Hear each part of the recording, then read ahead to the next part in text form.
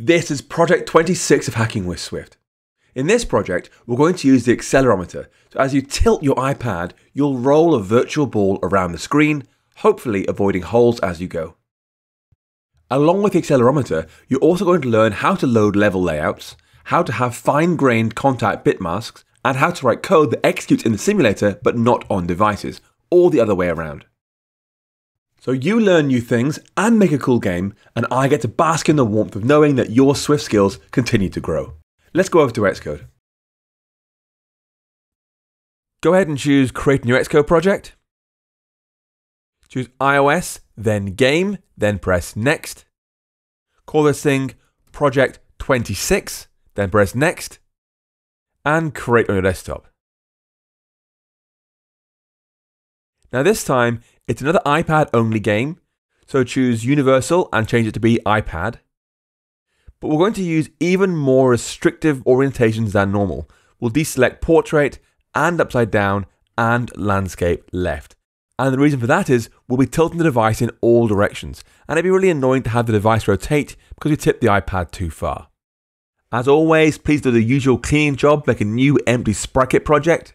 That means zapping actions.sks, move to trash, go into game scene SKS, deleting hello world, changing the size of this scene to be width 1024, height 768, anchor point with 0, 0, bottom left corner, and then in game scene.swift, delete most of the code. So that is import gameplay kit, and then everything else apart from the stub of did move to view. All this code down here, leaving just an empty did move to view method. I'll hide this right bar on the right. Now go ahead and download the files for this project from GitHub. They are at github.com/2straws/hackingwithswift.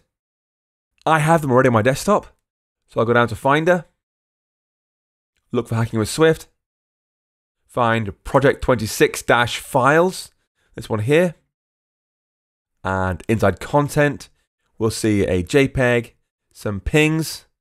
I'll select all the pictures, that's these 5 pings in the JPEG, and I'll add them to my asset catalog, like that.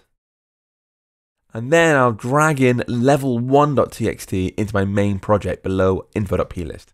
That is the project file for our first level. Now in this project, we're going to use the accelerometer, which is not supported in the iOS simulator.